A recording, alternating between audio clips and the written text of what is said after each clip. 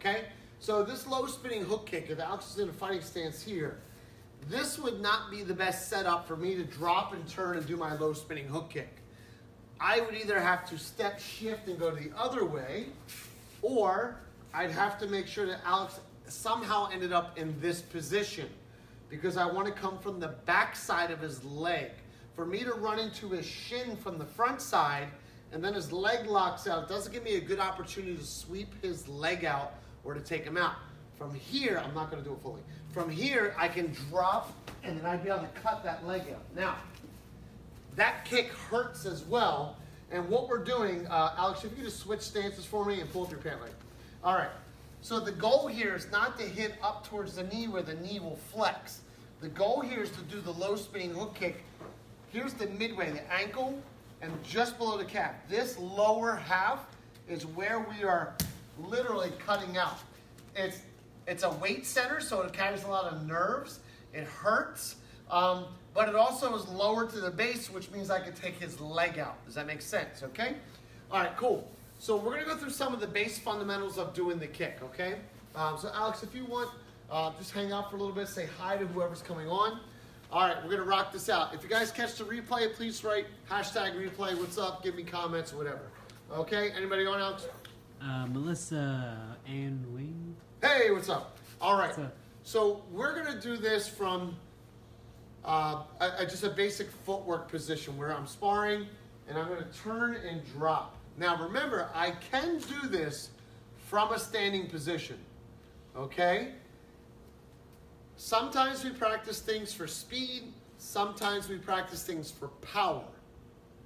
When I do a hook kick from here and I just go, I would say I'm using it more for speed. When I use a hook kick and I take my full turn step and go through the whole motion, I would say that I'm using it for power, okay? So what we're gonna do is we're gonna do this both ways today. First, I'm gonna start in the sideways position, and I wanna show you what's called the 3-point drop stance. My hands would turn and come down here between my legs, and then of course the kick would fire out, all right? So same thing if I was here, as I turn, my hands come down, my right hand's gonna go in between the legs here. So both of my palms, I'm gonna move my leg out of the way here for you. Both of my palms are here, and I have my base. This creates stability. If my hands are back here and I kick, I'm gonna end up falling back here where my hands are. This helps keeps my weight forward because where's my legs going back here. So I'm kind of counterbalancing that weight as I go through this kick. Okay, so one more time, if I'm here, I'm gonna slowly drop, I would kick, and I'm back in my position here. Okay, so if I'm here, I would turn my body, I would drop, kick, and then I'm back here.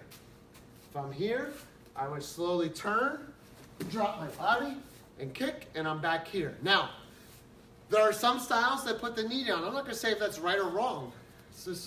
It's a methodology. If I'm out on the asphalt or something, I don't know if I wanna grind my knee into the floor. Depends, my knee might touch, it might not touch. I was taught to pivot on the ball of that foot with the 3-point drop stance to do that. So, not saying one way is better than the other, I'm just saying this is the way that we're doing it in the video today. So experiment with it, learn from it, try it, okay? So Alex, would you grab the pads real quick? All right. Trying to keep these videos short for you guys so we get the info in, you can go practice it and work it, okay? So come over to the side, Alex. All right. I always use more than one pad. We're just gonna use 2 today.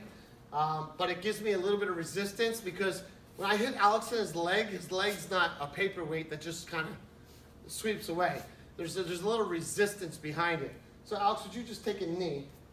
Good, and Alex is gonna hold this position. I would not have that leg, yeah. All right, and so Alex is gonna hold this approximately anywhere from 3 to 6 inches off the floor. He doesn't want it down at the floor because remember, we're not hitting down here. We're hitting up probably about 6 to 8 inches off the floor, okay?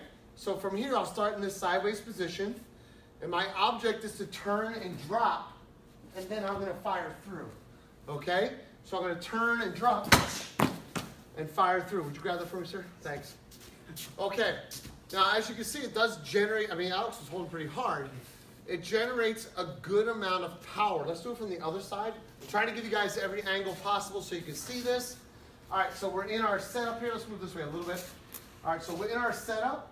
I'm going to turn my hand slide in between. Now remember, I would be releasing this leg as I was doing this. So this really wouldn't be here. My leg literally will be coming out as I do this. Again, 1, 2, 3, point, drop stance.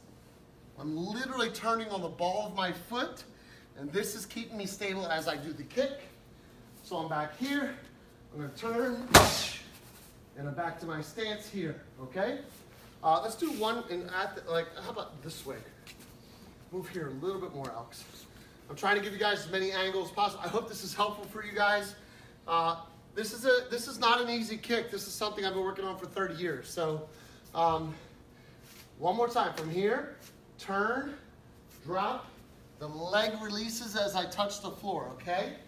So again, how I just did it is how all of you guys should start. You should start with the slow motion and then slowly build to the power, okay? Now, as you saw, most of the kicks, because I'm not perfect, most of the kicks, I return fully to my stance. This is an important part of, Alex, back over here, please. This is an important part of maintaining balance. A lot of times we get enamored with hitting the target. The problem is, well, in a fight or in a reality situation that I might miss. So if my dependency is on hitting the target and whatever happens afterwards doesn't matter, I may be vulnerable to a counterattack.